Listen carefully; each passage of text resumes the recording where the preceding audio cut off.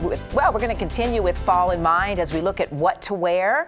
And we have some great options as the weather gets cooler from two local retailers, Bridge and Burn.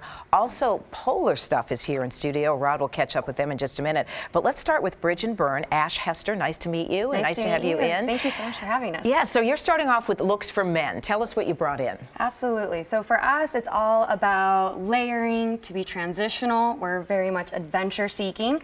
And we also like you to be all versatile to wear it from the office to a hike to a game. So I have some great British Miller wax canvas. We are in a rainy climate, so this is awesome for that.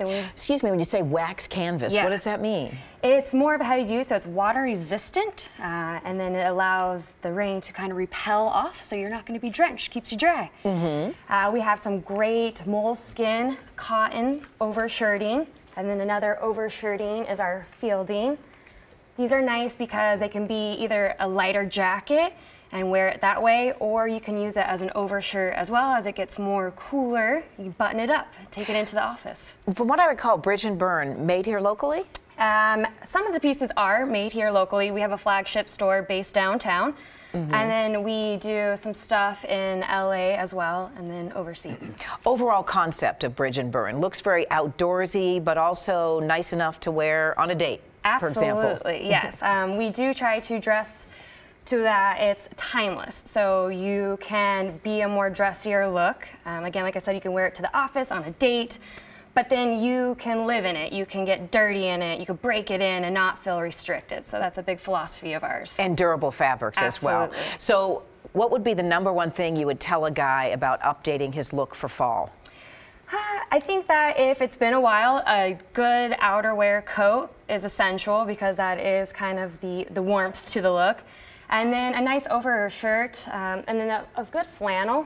The plaid. Yeah, the plaid look. I think that it's a classic, nice look. And then again, it's playful, sporty, so you can wear it to drinks with the guys or at a game. Yeah, and Bridge and Burn seems to like the muted colors, sort of earth tones. We are very earth tone driven. Again, it's that natural, timeless look that we like to be able to transition into a following season.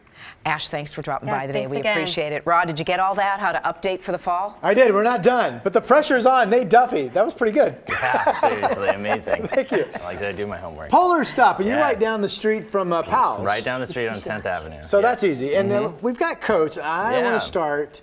Water resistant or waterproof, or can I get both at your store? Both, actually. So this is the duck jacket. It's a play on an older jacket we did a couple years ago called the Surveyor, but this is a 3-layer, 20K, waterproof, fully breathable, taped up jacket. Oh yeah, so you're going to be completely dry in this coat. Waterproof. Waterproof. Take it from me. Waterproof. This is the Northwest. Don't fall for the water resistant. No. I've been there. Exactly. Wax, wax, what? I'm telling you, I want to be completely dry. Exactly, you do. So this is the jacket that'll do it for you.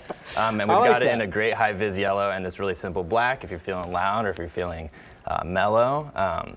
So completely waterproof. The draft jacket is a little different. This is a transitional jacket, as I like to call it, or if we have people visiting from California or other slightly drier places. This is a good coat for the Northwest in times like September, late spring. So is there a difference in the breathability between a typical water-resistant garment and one that's absolutely going to keep you dry? I would definitely say yes. Depending on like this is, I would definitely say this is a lot more breathable. The water-resistant. Yep, exactly. Which is why Ash likes it so much. Yeah, definitely. What's this one? Is this the one? Okay, hold on. Let me put this on. Oh, this is heavy. I mean, this is warm. It's cozy though. Well, see now in this one, in the shower I don't care if I get wet because I'm so warm. Who cares? No, this is nice. We're stealing your thunder. Yeah, serious. What other? I noticed you got a cap. You got a hat up there. Yeah. Okay. Cotton, or what's the best fabric for my? Yeah, definitely. So most of our beanies are going to be made out of cotton. Definitely. We don't have wool pieces anymore, unfortunately, for our headwear. But a lot of it is get a beanie on. I want to have such a good hair day. Put the beanie on. Put the beanie on. All right. Do it. The heck with my good hair day. It's my first good hair day of the entire week too. There you go. Now you're true Portland. Look at that look. How do I look, Nate? A beard, you look some amazing. facial hair. It's a good combination. We did a Bridge and Burn collab years ago. I don't know if you remember that, but I still have the shorts from that collaboration. Waterproof. Let's go over to Ashley. Rod, that looks pretty good. Hey.